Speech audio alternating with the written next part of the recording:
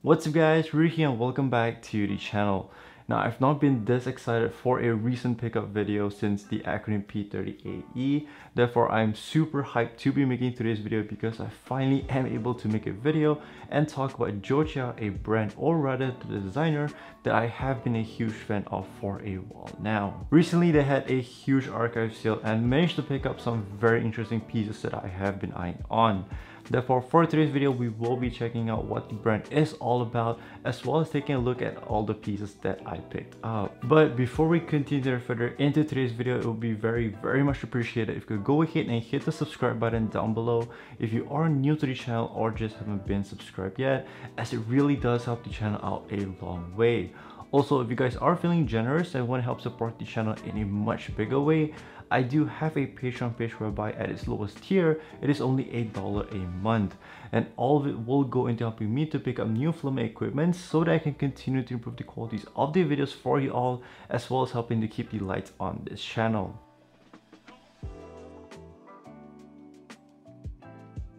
Small disclaimer I have to put out, everything that I will be discussing and talking about the brand are all of my thoughts and personal interpretation, so do take everything that I say here with a grain of salt. A quick search on Google or YouTube, you may not find too much information regarding the brand, so hopefully this video is able to fill in some of those information gaps and be somewhat of a good place to start learning more about it. If you guys are interested to know more in depth about the brand, I highly recommend you guys to check out a podcast called From the Threads that features Chia himself taking us along through the journey of the entire brand from how it all started to where they are right now. Having graduated from Raffles College, which is one of the very few colleges in Malaysia that offers fashion school, the brand Chia was first established in 2012 by Chia himself alongside his partner and wife Melissa Deng.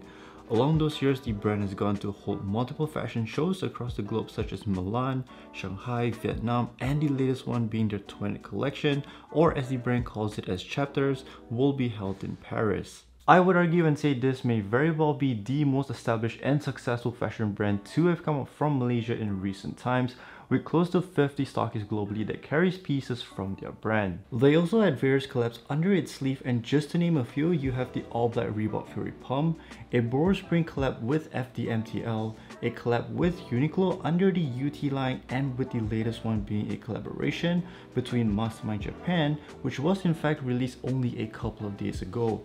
And to me, the collection showcases one of the many strengths of the brand that does a phenomenal job in embracing traditional Malaysian cultural arts with a modern outlook. To describe what sort of genre the brand falls into, I will put it into the category of elevated basic cut and sew wear, as there's this very strong emphasis of minimalist design that utilizes fairly muted and darker colors, while at the same time not being afraid in experimenting with more interesting cuts, shapes, and silhouette. For those of you who have a keen eye, you will probably see a fair amount of design similarities taken from designers like Yohji Yamamoto, Rei Kawakubo, or Jun Takahashi, and that is in fact quite true, as these were the first few designers that inspired Chia to get into fashion. That is why you do see some DNA resemblance from those designers being embedded into his design language.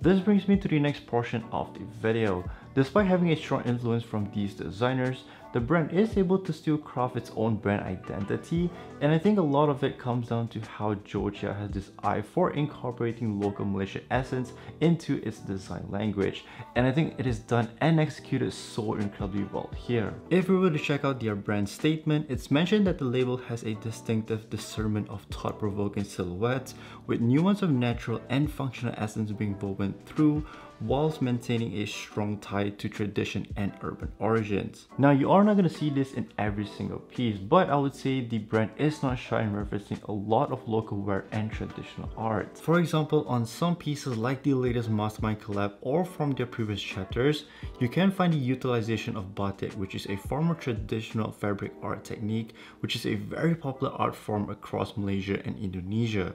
Therefore, it's really cool to see such a fabric art being utilized into a more modern piece like a work jacket or even a bomber jacket. There is also a piece which is constructed using a very classic piece of fabric among Malaysians called sarong, which still today have many forms of application, such as using it as a garment piece, blankets to even baby cradles.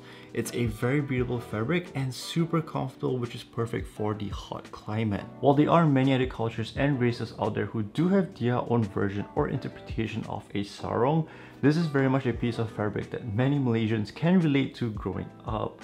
Now these are just some of the pieces that you can see how the localized elements is being implemented, and I will talk more about it as we dive into a piece that I picked up later down the video. I understand and respect the importance of preserving cultural arts, and some might even say we should preserve it in its original form. However, I'm someone who do believe that there needs to be some sort of evolution on top of it that brings this traditional art form into a more modern landscape that is more relatable in today's time.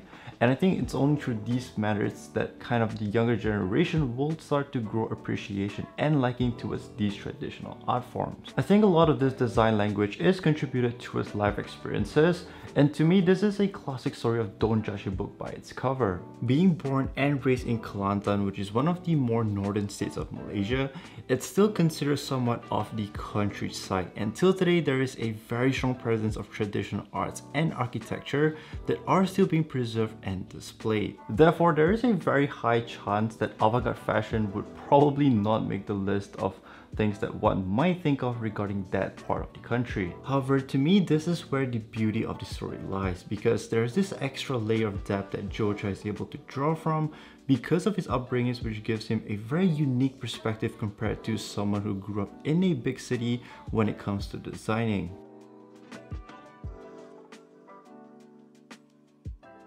Now that we've gone through an overview and hopefully a better understanding about the brand, let's check out the pieces that I picked up. Now, during the entire sales period, there were so many amazing pieces as it kind of encompasses all the pieces from seasons back as well. But I decided to pick these pieces up because I felt that they are the ones that will fit very well within my wardrobe. The first piece is from their Chapter 18 Fall Winter 2021 collection, and it's the Shield Pocket Sweater. I actually had eyes on this piece for a while now, and to me this is an instant cop when I saw it on sale. From a design standpoint, it is a very minimal piece, but I absolutely love the subtle details that they added. It's constructed with terry cotton, hence you get this soft towel-like material that feels really comfortable and cozy to wear. Compared to the Champion sweater that you always see me wear a lot in my videos, I can definitely feel the step up in quality and construction. The main highlight of the sweater is the side pockets that are located on each side of the sleeves. It does give the piece a more utilitarian look that fits great within the whole functional wear aesthetic, but when it comes to actual functionality, it's not the best, as it's not a very sturdy pocket to begin with, and it also doesn't have any locking mechanism. It's great for storing wireless earbuds or some receipts, but try not to put anything more than that. However, there is an upside in a sense. If you do want to wear it on its own, the pocket details does help to give the piece more visual element. But if you do intend to use it as a layering base, the sleeve pockets are thin enough to flush nicely underneath your outerwear, so you don't have any weird bulge sticking out. Moving down to the sleeves, there are thumb holes that allows you to switch up the styling of the sweater, and I actually find myself liking this subtle feature a lot more than I expected. It does give this stealthy urban ninja vibe, but it also is a great addition because it allows the cuff of the sweater to stick out of the outerwear, giving a little bit more detail to your outfit. Overall, this is a super versatile and simple piece that will fit in probably any wardrobe with ease, especially if you have the whole functional wear aesthetic in mind.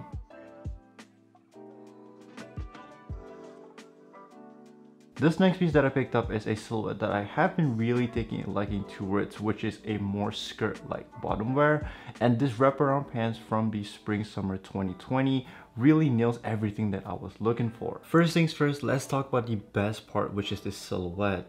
It is incredibly wide, and with the added pleated design, it gives out almost a skirt-like look while still being a pair of pants. This silhouette did grow on me in recent times as I've been seeing quite a number of people styling it, and I think it actually pairs so incredibly well with the whole tech wear aesthetic. In fact, a lot of my inspiration actually came from Jennifer Bin. I think the way she incorporates functional wear with a much wider silhouette like a skirt just looks so amazing. Just like the sweatshirt, it is also constructed with cotton but much more dense and heavy.